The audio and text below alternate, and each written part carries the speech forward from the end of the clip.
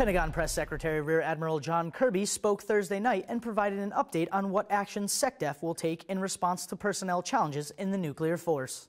First, following the meeting last week that Secretary Hagel convened with senior leaders of our strategic deterrence enterprise, those leaders have now begun work on an action plan to identify any systemic personnel problems in the nuclear force and the steps necessary to fix those problems. This effort is being co-chaired by the Joint Staff and the staff of the Undersecretary for Policy. Secretary Hagel has asked that its work be completed and its recommendations presented to him within 60 days. SecDef has also requested an independent review, which retired Air Force General Larry Welch and retired Admiral John Harvey have agreed to lead.